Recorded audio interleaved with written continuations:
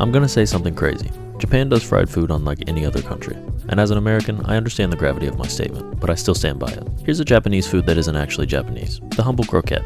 They're everywhere in Japan. Absolutely everywhere. To the point where if you never left the country, you'd assume that they're Japanese food. And they kind of are. Today I'm at Moriya Shoten, which is my absolute favorite place to get my fried fix. The croquette was introduced to Japan in 1887 when Jacques Croquette came over on a boat and said, "Hey, y'all should try these." The Japanese public fell in love and they immediately put Jacques to work at the local daiei to make croquettes for the busy salarymen of the Meiji era. My French friends are going to have to help me out here, but apparently traditional croquettes are made with a bechamel sauce. But at the time, dairy processing wasn't that big in Japan, so they opted for a filling of potatoes, beef, and onions, and thus the Japanese korokke was born. You'll have a hard time visiting Japan and not being drawn in by the enticing aroma of fried breading and hot oil, but you shouldn't fight your basic human instinct to want to take a bite. There's a billion types of croquettes, but I highly recommend the standard and the minchikatsu, which is basically just an elevated public school steak nugget, but 9 billion times better.